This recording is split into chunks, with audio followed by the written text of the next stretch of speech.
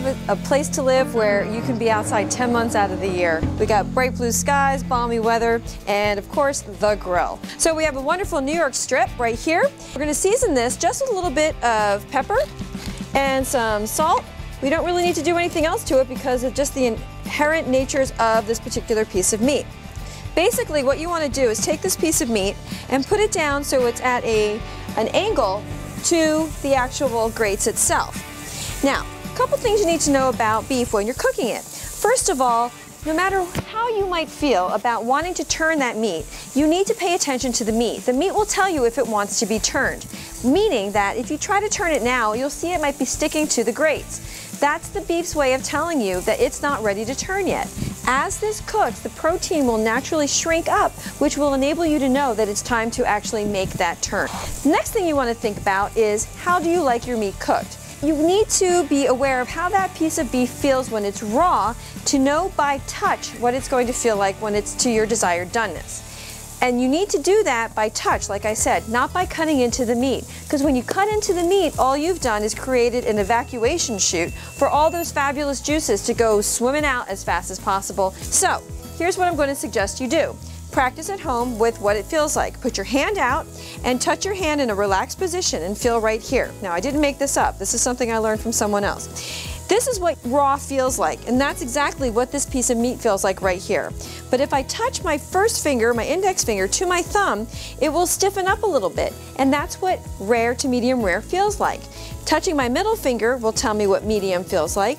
My ring finger puts me at medium well, and pinky, well, that's the way my dad likes his beef cooked, kind of on the medium well to overly well done side.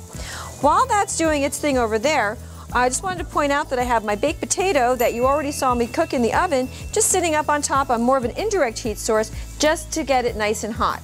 Last but not least is our fabulous caramelized onion ragu that you made with me. So what I've done here is I've just taken it and put it on the heat of the burner right here just to rewarm it.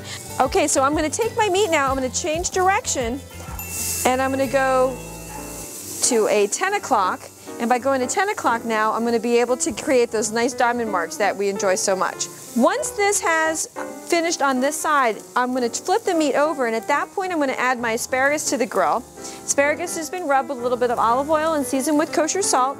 At that point too, I will shut the lid and create more of an oven environment to take advantage of the heat for my asparagus. Okay, I don't know about you, but I'm really curious to see how we're doing here.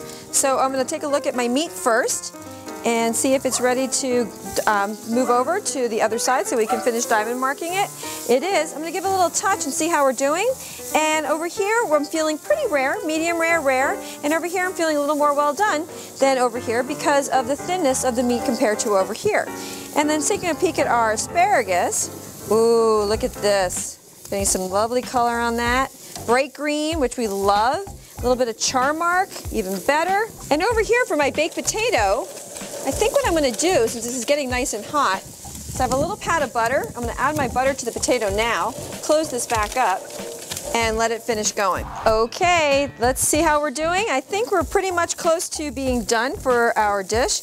Let's take a look at those fabulous diamond marks that we have. Look at that, fantastic. And I'm feeling like we're a little bit medium rare. You can tell just by the give on the meat.